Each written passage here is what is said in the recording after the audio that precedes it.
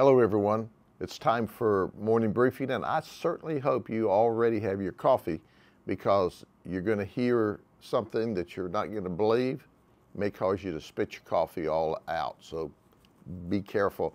But we're going to talk about GiveWell Community Foundation. It's kind of the charity that gives to charities.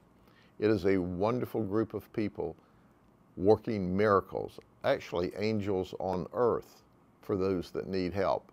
And it kind of brings the entire community together. There can't be a better organization any place in the world than GiveWell, and it's located in Lakeland. So have some coffee, and we're going to run into the event of the day. I want to introduce you to Joaquin Raymond and Jovan Raymond. Jovan is 14, Joaquin is 17. They're just kids. But on the night of the 24th, when they should have been home, they were out meandering around in the community. And guess what? As Joaquin said, they got lucky.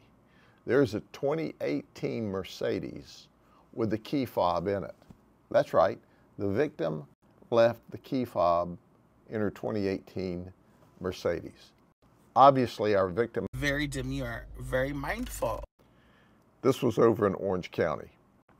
So they took the car late night on the 24th. But as I've told you many times in the past, our deputies and detectives are the very best. Well, the next day, our deputies spotted the car in Poinciana, and we stopped the folks. Joaquin tells us, I didn't know it was stolen. Mimi gave it to me, this female, said I could drive it. Now, don't you know that the owner of a 2018 Mercedes is not just going to loan it out to a guy? So we asked who Mimi was. Of course, he didn't know who Mimi was.